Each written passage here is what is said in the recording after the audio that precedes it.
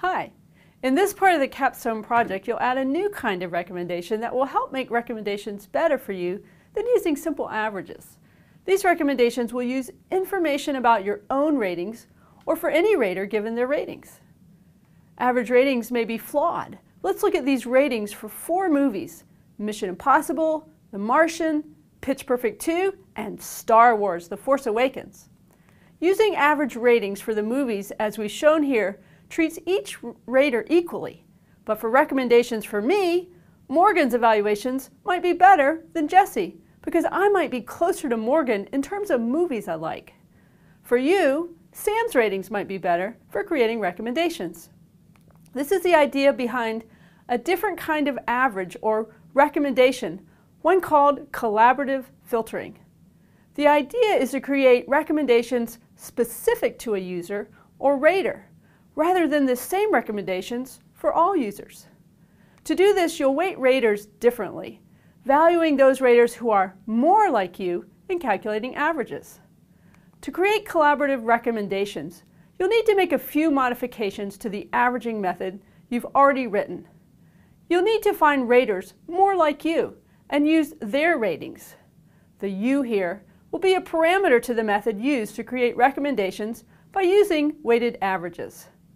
For example, Chris and I may both dislike the movie Lucy and both like the movie Rain Man.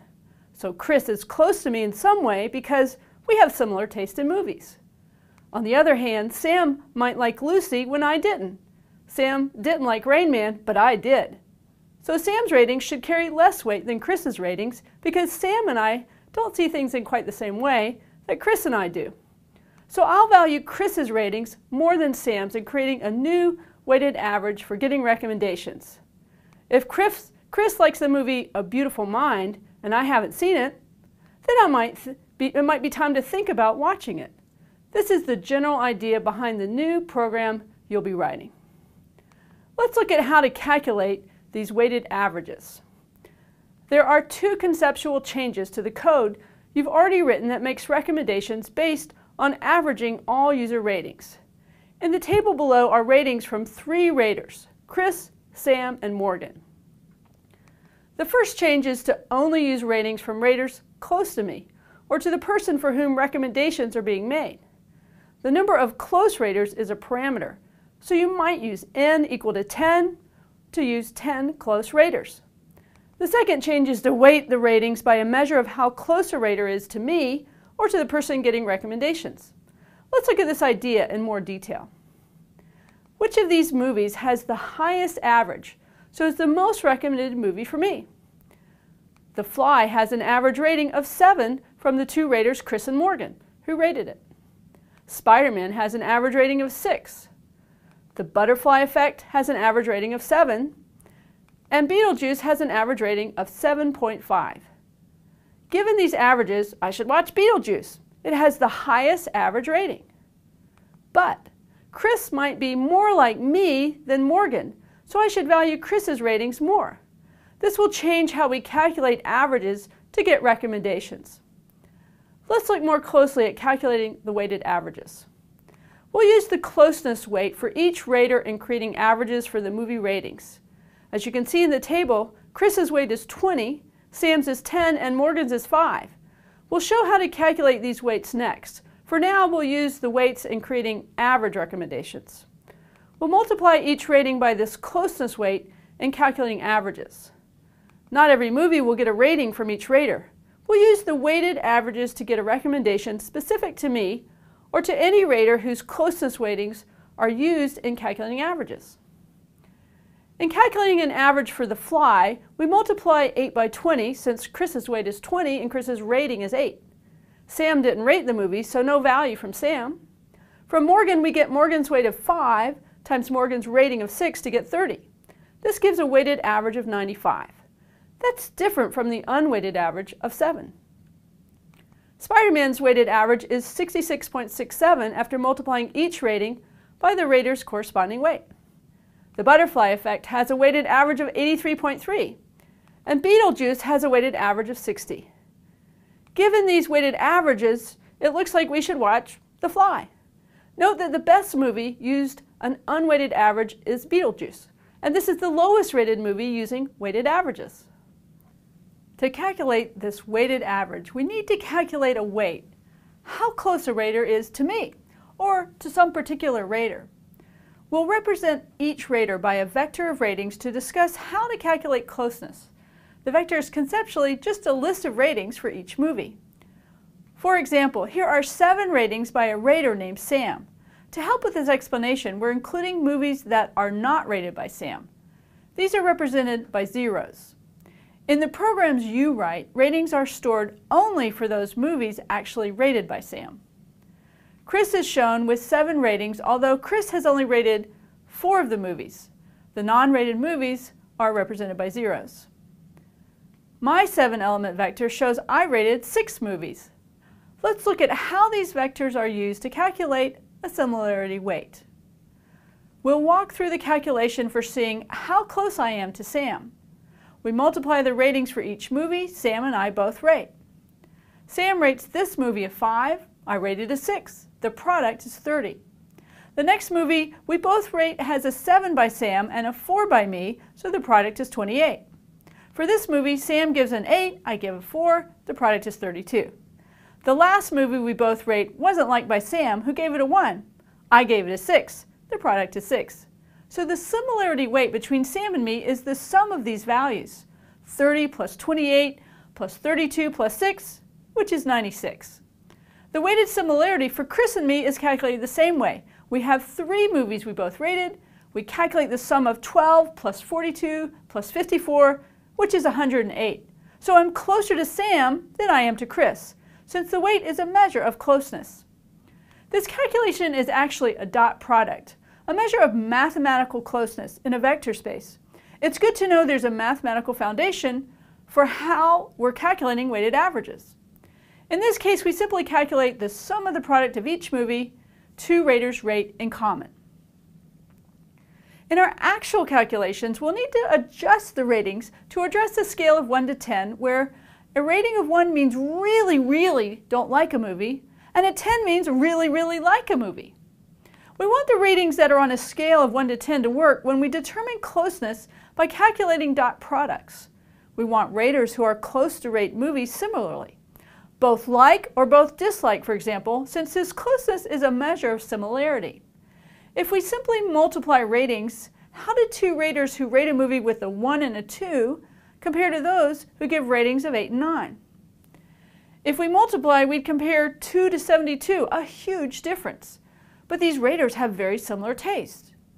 Giving a 1 and a 2 is the same as giving an 8 and a 9 in terms of similarity.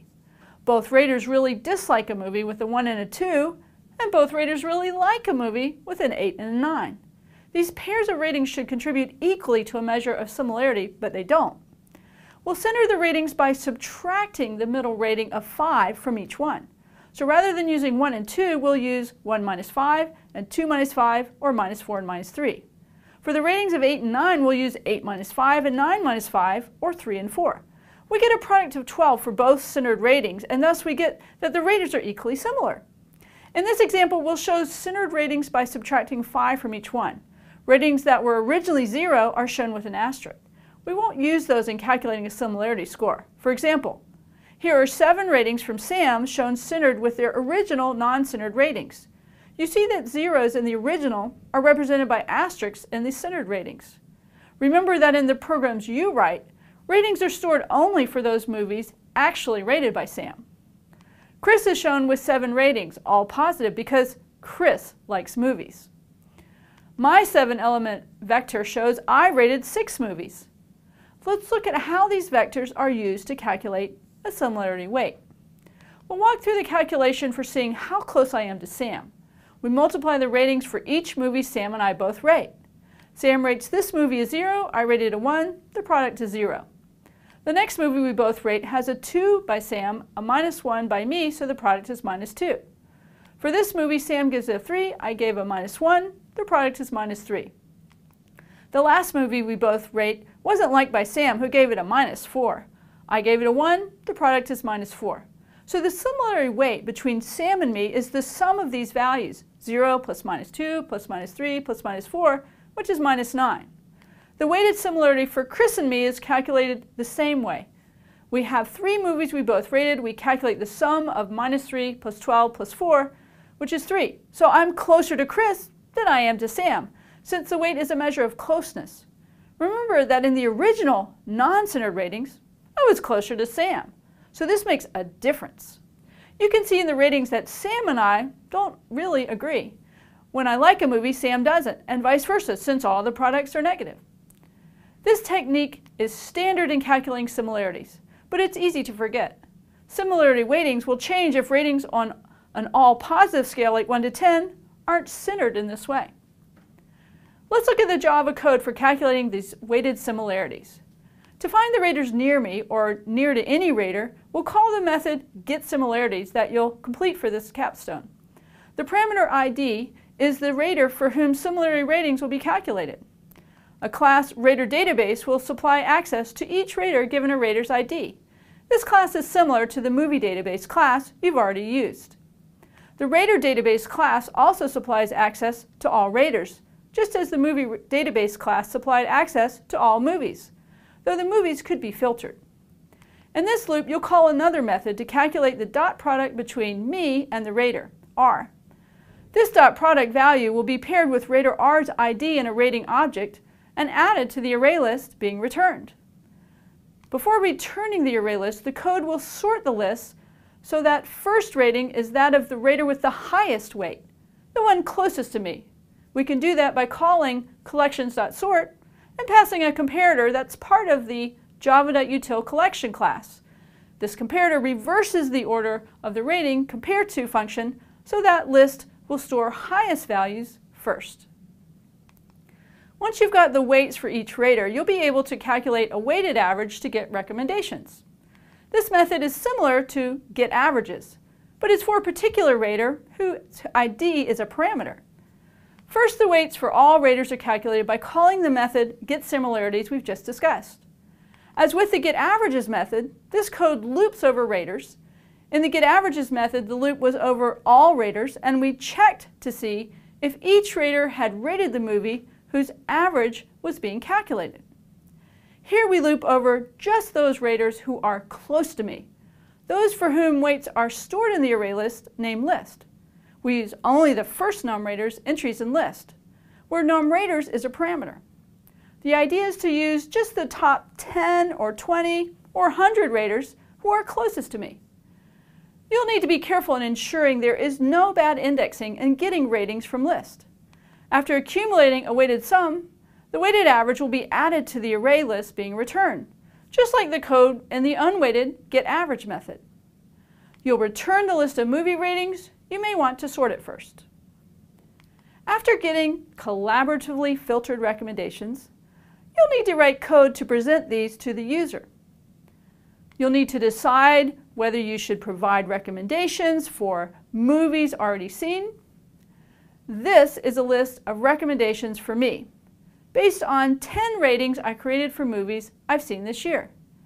Movies I rated are shown with asterisks in the output. These ratings might help me calibrate the results. Since I liked these movies, seeing them in the list of the top 15 makes sense to me, even though I don't need a recommendation to see them since I've already seen them.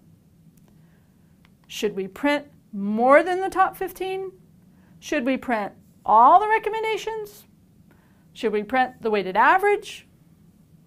You'll also decide whether you should print more information than just the movie's title. You could print the year, the genre, or more. You could generate HTML output to display the recommendations in a web page. Have fun finding recommendations.